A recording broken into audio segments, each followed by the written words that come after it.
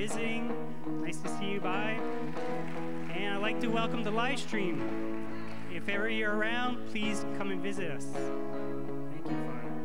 That was awesome. That was great. All right, you can all be seated. Oh, it's nice.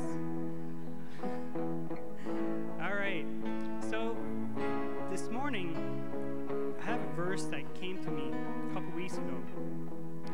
I talked about it in my youth side last Thursday, and it's a verse that really sticks to me, and I think the verse is very important because it shows up 3 times in the Bible. You got, in 3 books, talks about the same thing 3 times. There's other verses that does the same thing, but this one really connects, I find connects with us. So if we put it, I'll show you what I mean. Put the first verse up. So right here, he's talking about Jesus. So I can read over there.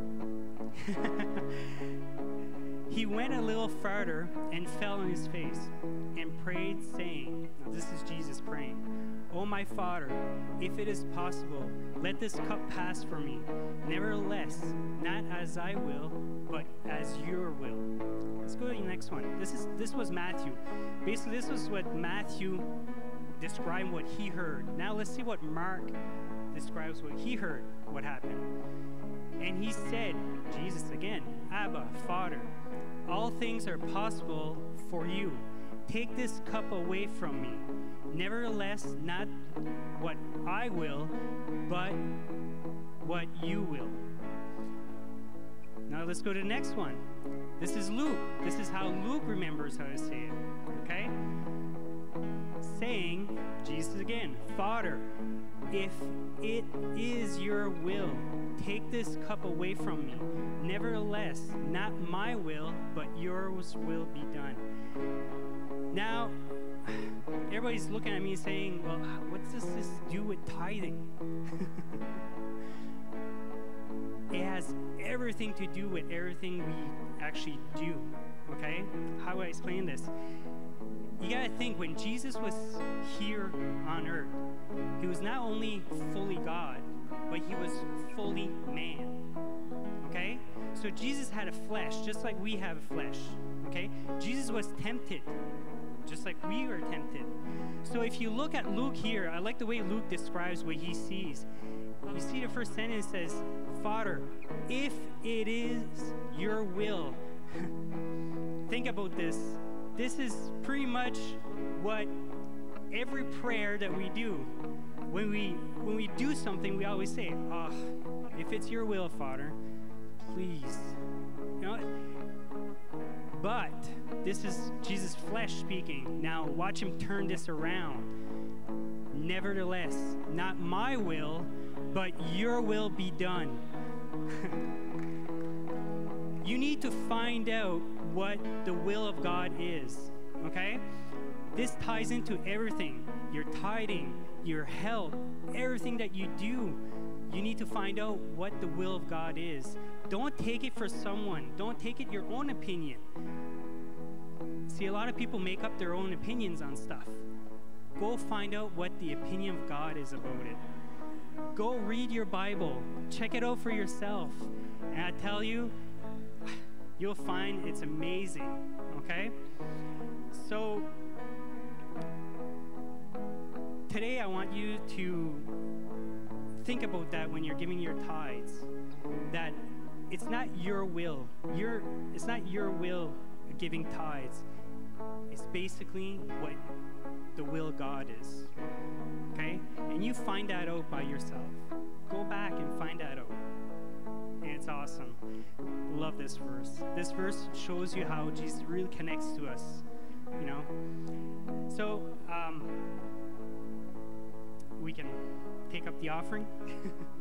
Go ahead. Thank you, Father. We thank you, Father, that we have your word, Father. We have your word, Father, that it comes alive when we read it, Father. That we are blessed by it. That every time that we read it, Father, there's a different revelation that comes out that's there for each and one of us, Father. that it speaks to us. You're speaking to us through your word, Father, and we thank you for that, Father. And Father, I want to bless everybody who tithes today, Father, and that they tie with a giving heart, Father, that it comes from the heart, Father, that it's a relationship between them and you, Father, and we thank you for that, Father. We praise. Amen. All right, so just before we hit announcement, just want to let you know that the cafe will be closed after the service because it's holiday weekend. Happy Canada Day, by the way. So we can put the announcements up. Go ahead. Awesome. Good morning.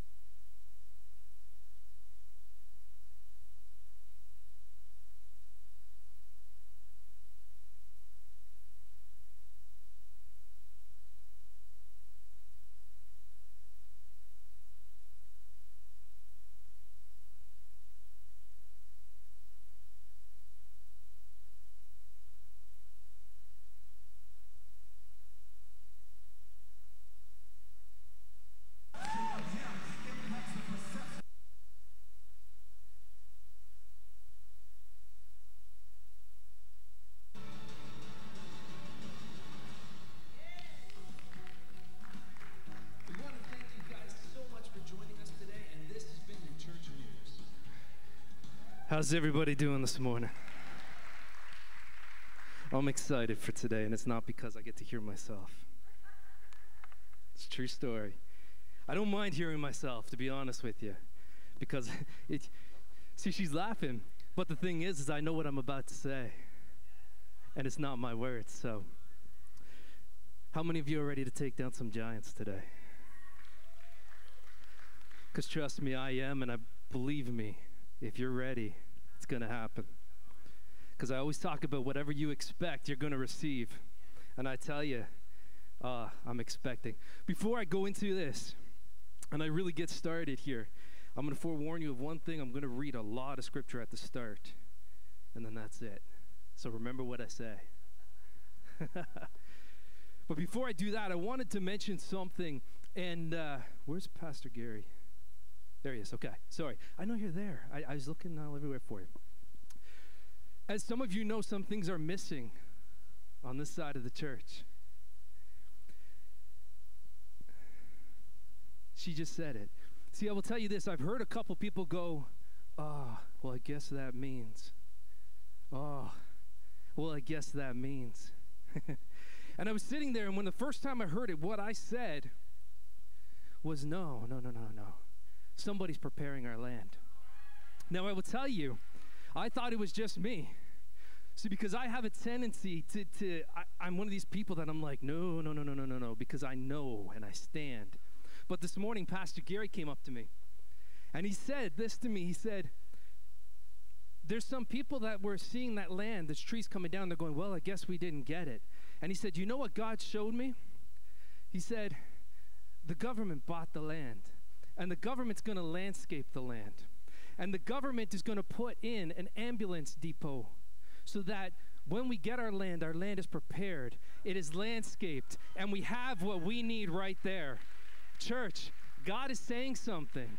It's not just me. Don't get discouraged, and don't let the opposing voice, and I'm going to get into that, come in. Just wanted to tell you that. Now, I'll tell you why I'm excited for this morning. Because what you're going to hear is not what I prepared. Because I prepared a sermon and I thought it was pretty decent.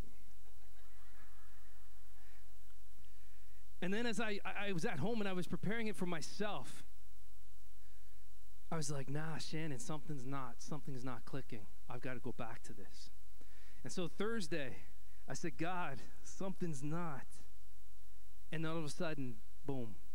And I wrote out this that you're about to hear this morning, and I'm telling you, church, it changed me. And this is how I want to start, because I want to get your perception of what's going to happen today in the right place, because this is how God told me to start it. And I'm not preaching on this, but this is how he told me to start it. In Luke 4:18, it says this: "The Spirit of the Lord is upon me to preach, for he has sent me to announce, release, and pardon those that are captive, to recover sight and to set free those who are oppressed, those who are bruised, those who are crushed, and to proclaim this day, the day of salvation and the favor of God to abound greatly." Be ready, church. Here we go. And again, I'm going to read a lot of scripture. So we go to 1 Samuel 17. And did I start you in verse 20? Do you know? Okay, because I have 23, so I'm going to start at verse 20. And I'm going to do my best to make this very entertaining in reading it and not sound dry. So David rose up early the next morning, left the sheep with the keeper, took the provisions, and went as Jesse had commanded him. And he came to the encampment as the host going forth to the battleground shouted the battle cry. And Israel and the Philistines put the battle in array, army against army. And David left his packages in the care of the baggage keeper and ran into the ranks and came and greeted his brothers. And as they talked, behold, Goliath, the champion, the Philistine of Gath, came forth from the Philistine ranks and spoke the same words as before, and David heard him. So Goliath has been talking smack against Israel. And now David has heard. And I just lost where I was. Thank you. And all the men of Israel, when they saw the man, they fled from him terrified.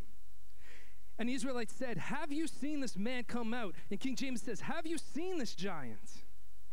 Surely he has come out to defy Israel." They know what he's doing. "And the man who kills him, the king will enrich with great riches, and he will give him his daughter and make his father's house free from taxes and service in Israel."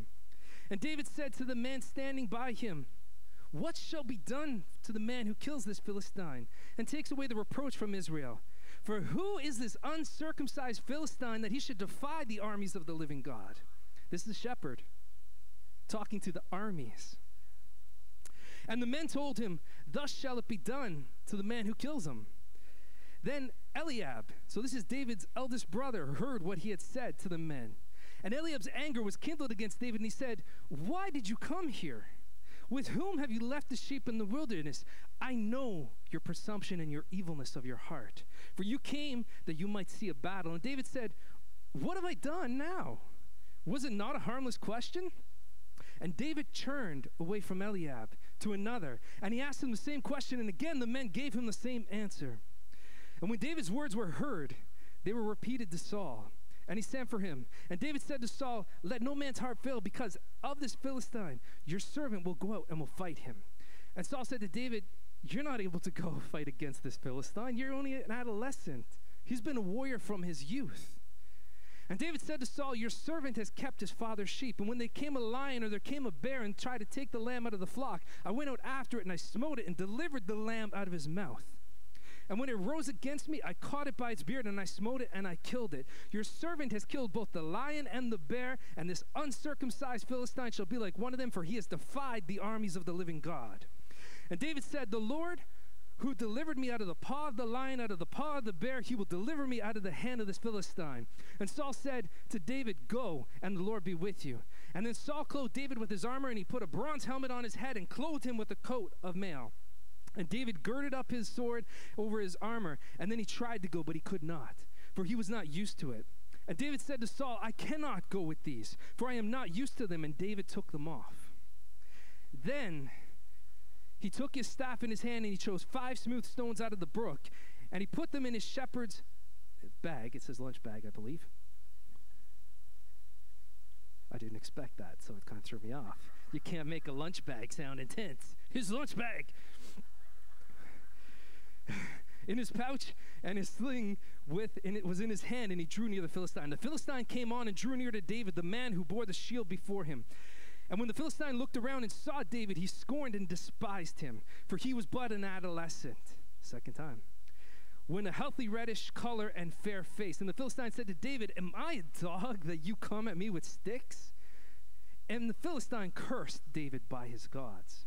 And the Philistine said to David, come to me, and I'll give your flesh to the birds of the air and the beasts of the field. And then David said to the Philistine, you come against me with a sword, a spear, and a javelin, but I come to you in the name of the Lord of hosts, the God of the ranks of Israel, whom you have defied.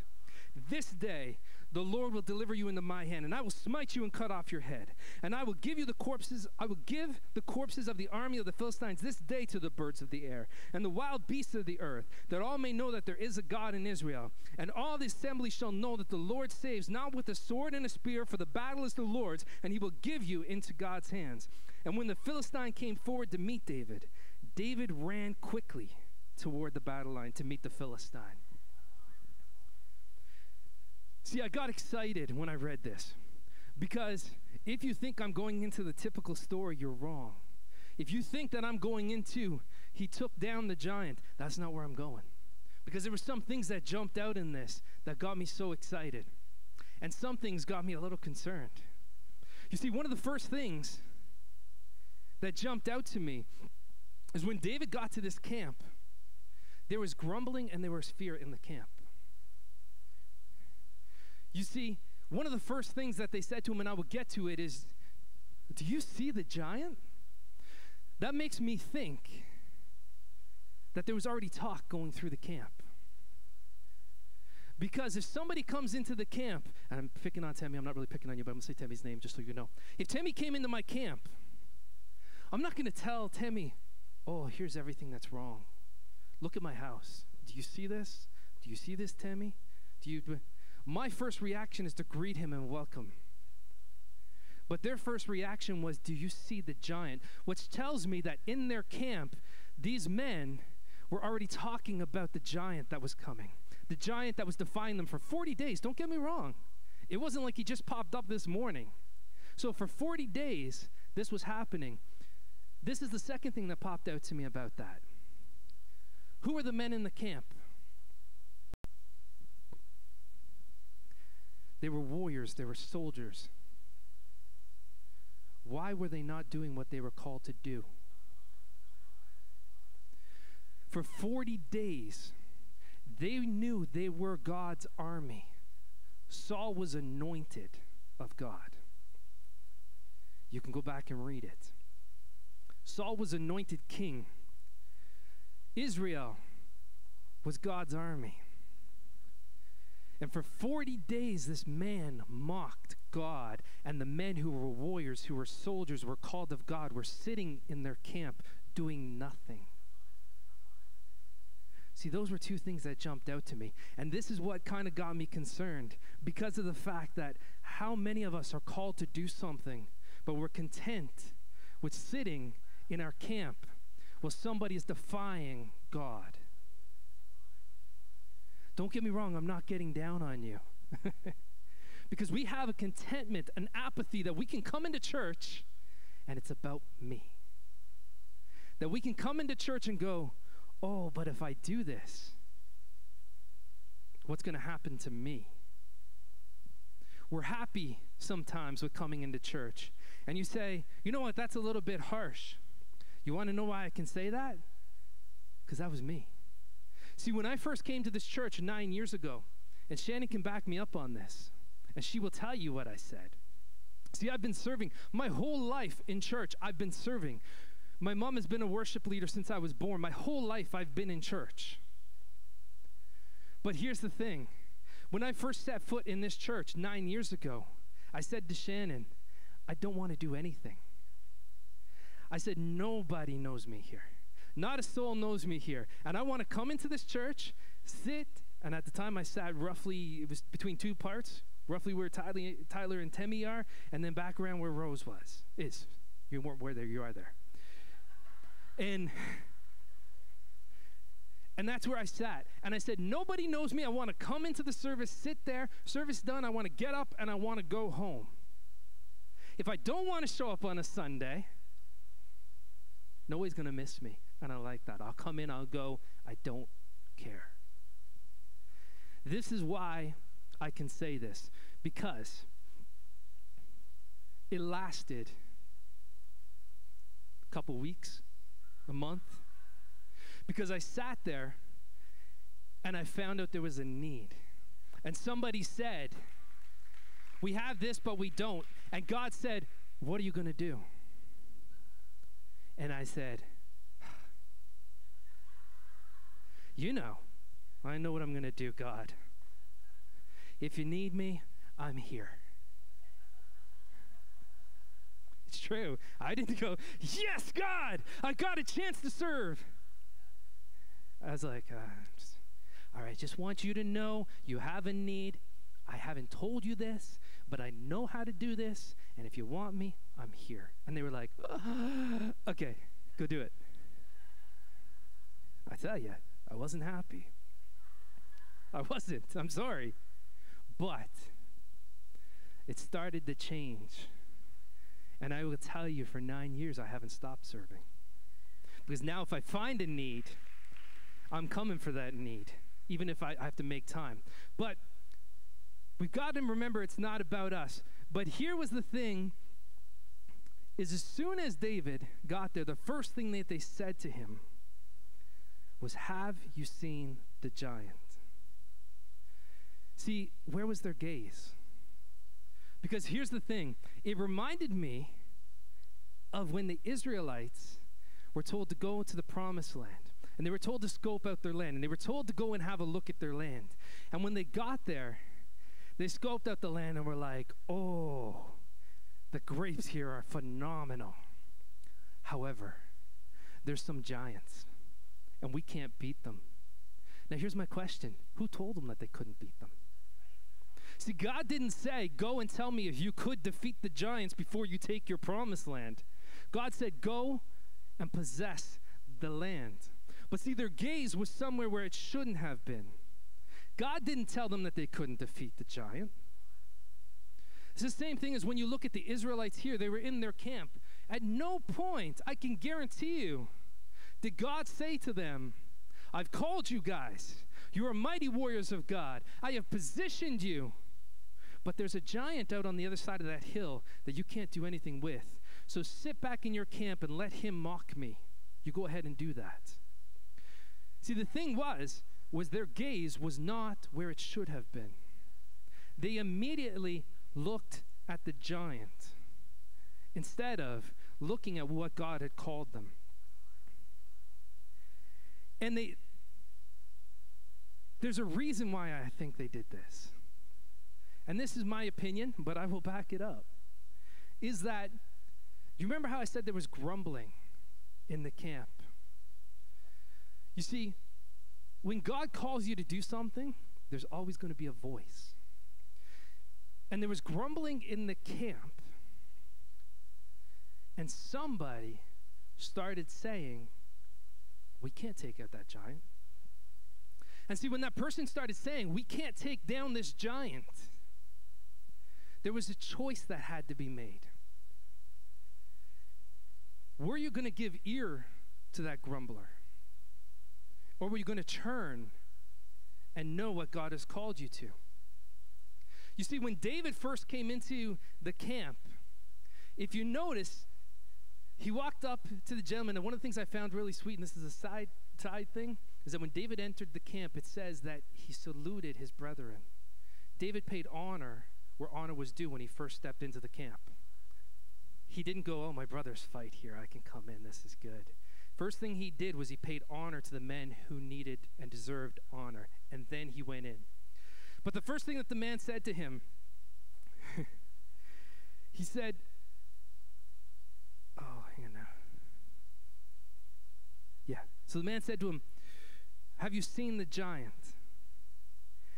And if you look at it, David didn't even acknowledge that. David didn't go, oh yeah, yep, there he is. He came out and defied. David seen it, but then David continued because David was on a mission. And then it says Eliab, David's brother, came up to him. And there was a point that I put an inflection on a word, but when you look at this, his brother came up to him and was like, why are you even here? I see that there's evilness in your heart. And when you look at that verse, in verse 28, if you can throw up verse 28 so they can see it. Sorry, we'll read 28, we'll go 29, 30. I know I said I wasn't going to, but his eldest brother comes to him and says, and Eliab's anger was kindled against David and said, why did you come here? With whom have you left those few sheep in the wilderness? I know your presumption and evilness of heart, for you came down that you might see the battle. And David said, what have I done now? Was it not a harmless question? And in verse 30, what did David do? And David turned away. You see, opposition was coming. There was grumbling in the camp. Somebody was saying, you can't. And David immediately went, and he turned, and he went to the next person and said, what shall be done with this man that defies? And somebody else said something, and David turned. See, David wasn't giving an ear to the grumbling that was happening in the camp. You got to understand, you may not be doing the grumbling, but are you giving ear to the grumbler? Because I will tell you this, if you allow a comment to come in, a voice will come out. What that voice is your choice. Do you get what I'm saying? If somebody comes against you and goes, I don't understand why they're doing that. Why did they buy that? Why are they? Why are they? If you sit there and go, well, you know, don't even give it an ear. Because eventually what's going to happen is you're going to step out and you're going to go, hey, Curtis, so-and-so said. See, the grumbling, I'm telling you, when opposition is going to come when you're moving in God's will, I can guarantee you, don't give an ear to the grumbler. Do not give an ear, I'm warning you. Not for my sake, for your sake. You're going to understand because immediately after David turned from his brother, and you can take that off. Immediately after David turned from his brother, what happened? Saul came to him and said, you can't do this. You're only a youth. And David went, no. See, opposition wasn't stopping. Opposition wasn't going, okay, he turned away from this voice. Let's leave him alone and let him do his thing. Because, see, the enemy was scared. And dare I say this, if you're not facing opposition in your life, it's time you move. Because if you're not facing opposition, you're not doing something you should be doing. Because you're either advancing the kingdom or you're going to grumble against it. And I'm going to go a step further in that, and you'll get it here. Because when this opposition came against David, and he chose not to, there was one thing and one reason why David didn't allow opposition to come against him. Because David's gaze was fixed somewhere else. And this jumped out at me so much because there was 3 times he said it within what I read. See, David's eyes were not on the battle. David's eyes were not on the giant. The only thing that David saw was that there was this man that was defying the God of Israel. He says 3 times in verse 26, he says, who is this man that defies the armies of the living God? In verse 36, he says, I have defeated the lion and the bear, and I will defeat this man who defies the armies of the living God. In verse 45, he says to Goliath, I come after you in the name of God, whom you have defied. And I had to do a self-check here. And it was a scary self-check, because when I first read this, I literally asked my question, am I defying the God of Israel? See, we think that it's something that we come up against God. We come up against him and we're like, God, I don't like you. God, if you look up that word, defied, not in the Bible, in the dictionary, it basically means opposing, doing the opposite. Let me ask you a question. The Bible says that the wealth of the wicked is stored up for the righteous. What is your confession? God says, I bore my stripes. I bore these for your healing. You are healed. Are you confessing you're healed, or are you sick? See, I had to do a self-check at this moment, because immediately if I say, oh God, this is mine. Don't get me wrong. If you have a cold, if you're sniffled, I'm not saying anything. But if the doctor diagnoses you with something, if you remember the last time I spoke, when the doctor told me I wouldn't walk because of my knee without medical help. If I had walked at that moment and said, God, the doctor says that I have, it's called Osgood-Schlatter syndrome, in my knee, I would have just claimed something, and I would have been defying God's word. If God had said that he's going to take care of me, as he takes care of the birds, that I should not worry, and I take on worry, I am in defiance of the God of Israel. See, I had to do a self-check at that moment. Am I defying you, God? And I became quick to repent. Because if you're defying God, I'm not condemning you. I'm not saying you're going to hell. I'm saying be quick to repent. Because this was my scary reflection on me, was that I do not want to be in defiance of the God of Israel and have God raise up somebody else to let me know that I am in defiance of God. I want to be able to know that if I am defying you, God, I am sorry and I repent and I turn. Because as long as I am in defiance of the God of Israel, I cannot take down my giant, because I am walking out of covenant. Church, I challenge you. David, his eyes were focused on God. He was looking at God. He wasn't concerned that there was a giant. I truly believe that when David looked and saw the giant, he just saw a bigger target for him to hit. He was looking and going, now I know who my giant is, and that's an easy target right there. So you got to understand, church, that God is calling you to move and to do something.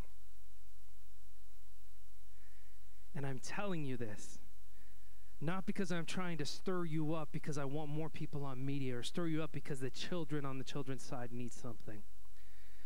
I'm doing this because I was there after serving my whole life, and I was content to come in and have none of you know me. But we get so focused on ourselves. It's not about you. Will you go to heaven?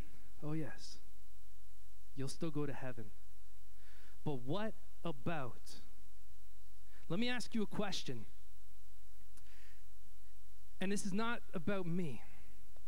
But if I had been content to sit there and come in Sunday after Sunday and leave out these doors, what about all of you that I'm affecting right now? I learned quickly it's not about me. It's about the 5, the 2, the 1, the 100 people that you're going to reach, because you've shifted your gaze from me and you shifted your gaze to God and what he's actually called you to do. And then I got excited, because at this moment, when David faced the giant and he saw the giant and he had built himself up, Goliath was still talking smack like the rest of them. And what did David do? David ran. But not like the rest of the warriors. He looked at his giant and he said, you will be mine today because you defied God. And he ran at his giant. He was ready to take down his giant. See, your life is going to change. And here's the thing. Is when you look at 1 Samuel 20, it all began, 1 Samuel 17:20, it all began with a very simple thing. And it says, and so David rose up. See, when you look at Joshua 1:2, when God called Joshua and he said, I want you to go possess the land, the very beginning of that says, Joshua, arise. You see, church, it's time we rise up. And I want to tell you why. I didn't get you guys to come up. I am closing. And I'll tell you why. And this is where I get excited because, again, when I tell you something, it's because I've experienced it. And I am coming down. You see, I had a conversation with somebody recently here in this church. It's not a secret, it was Luana. And,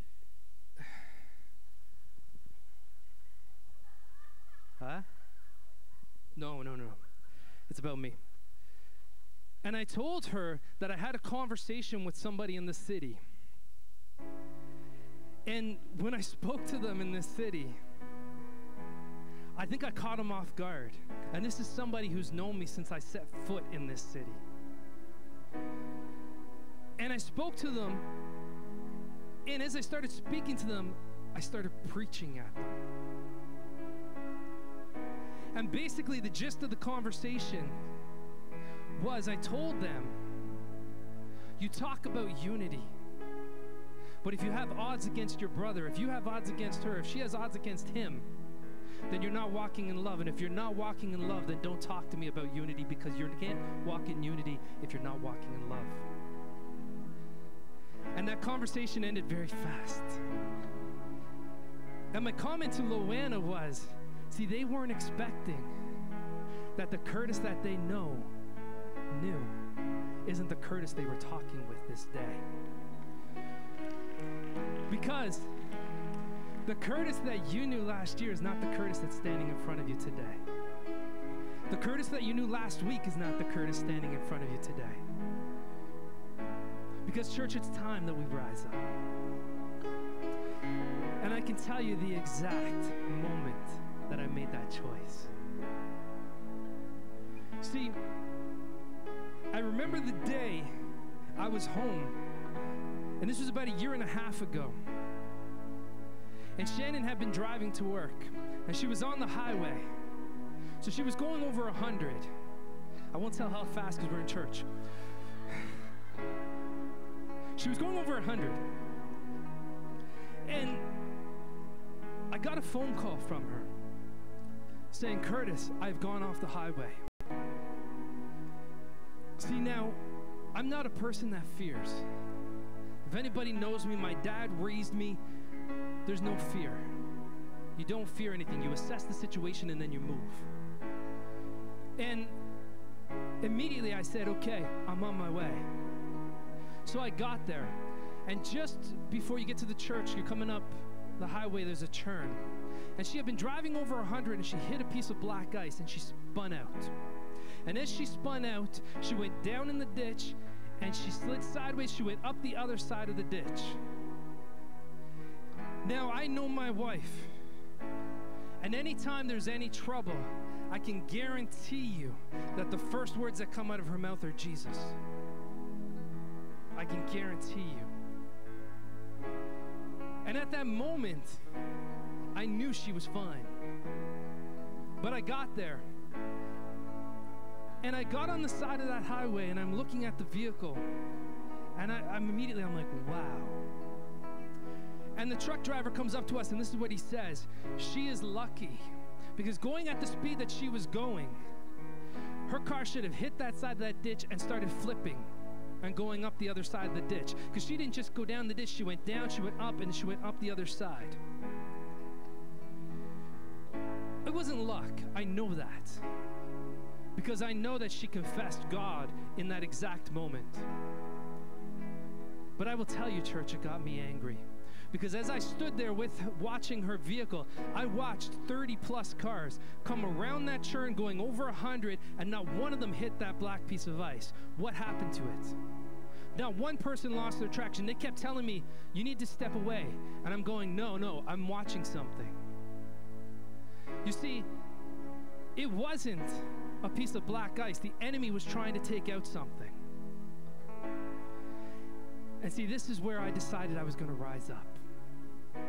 And we got her off to work, and I remember, there was a righteous anger getting in me. And I went home, and I walked in my entry, and the first place that I get to in my entry, as soon as you pass it, is my kitchen. And I just set foot in my kitchen, and I was angry. And the first thing that came out of my mouth was, devil. Now you gotta understand, church, when you step up a level, I'm not pleading with God. At this moment, I'm not going, God, please deliver. God, please. No. I'm rising up.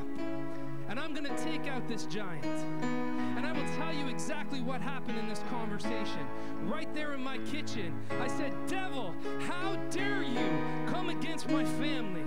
How dare you step against my wife? How dare you come against my future children? And right there I went, no. Devil, you've made a mistake this day. See, devil, this day you've awoken a sleeping giant within me. See, I'm not going to sit back and wait for you to rear your ugly head anymore. I'm coming after you. I'm not going to sit there anymore and go, God, please, God, no. My gaze is not on the giant. You just presented me with the target. And I'm coming for you. And just like David, I didn't just stand there. I ran after him. And I've set him on notice that every step of every day in my life, devil, I'm coming for you. You should have left me alone, because I would not have seen you. But now that you've awakened a giant within, I'm going to arise. Church, here's the thing.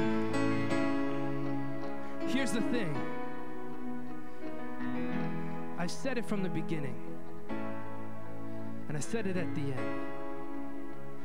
It's not about you, because here's the thing. I've defeated some giants in my life. Is that going to stop them from coming? No. But here's the thing. Eugene has faced some giants I may never face. Luana has faced some giants I may never face. Temi has faced some giants I may never face. There's somebody that's going to come in here that's going to face a giant that I've never faced. It's time that as the church we rise up, because when we assemble as one, when Temi comes here and he makes it not about himself but a priority to be here, and Eugene makes a priority to be here, and Luana makes a priority to be here, I may have defeated 3 giants, but when we assemble, we've now faced many giants, and that's 4 of us. Can you imagine if each one of us faced 1 giant, has defeated 1 giant in our life? 100 giants have fallen in this room. And when that person needs something because a giant is rearing his ugly face against them, when we assemble, there's no giant we can't take down. I may not know how to defeat it, but Eugene does. I may not know how to defeat it, but Luana does. Church, we're about to take down some giants. But we can only take down those giants if you choose to not be about you and decide to rise up. Because when you rise up, the devil's scared. Because he's about to wake up. We're going to wake up. And he's going to know that we're not sitting back anymore. We're not just going to walk into a place and somebody goes, "Did you see that giant?" By the time they get a chance to say, "Did you?" I'm going to be running for that giant. And I'm going to take that giant down before they even get a chance to tell me what the giant has done. But first, I will challenge you, church. Self-check yourself as I did. Are you defying the God of Israel? If you have, don't get down on yourself. It just means repent, because I will tell you, I have defied the God of Israel. At some point, I guarantee you I have, but I will tell you, I have repented, and I've taken down more giants than have ever come up against me. and I will continue to do it. Rise up, church. This is the day that you make that decision to proclaim God. No longer looking at your giant, no longer listening to the grumbling, no longer giving an ear to the enemy. You let him know and set him on notice that the giant within is about to take him down in every aspect of your life. Praise you, God. With every head bowed, we always make sure that we do this. We always want to give an opportunity that if you don't know God, that you have the opportunity before you leave this house. If you'd like to get to know the God of Israel, the God who has called us, the God who will take down anything that tries to come up against you. If you don't know him and you'd like to, I want to invite you to raise your hand. There's no shame in it. We've all done it. And that's why we're here. And if you do want to, raise your hand. And if you're on live stream, we're going to pray a prayer. Join us. Let's pray, church. God, I thank you that you died for me. I repent of my sin. And I turn to you, Father. Come into my heart and forgive me and be Lord of my life. In Jesus' name I pray. Amen. We want to welcome you guys if you prayed that prayer.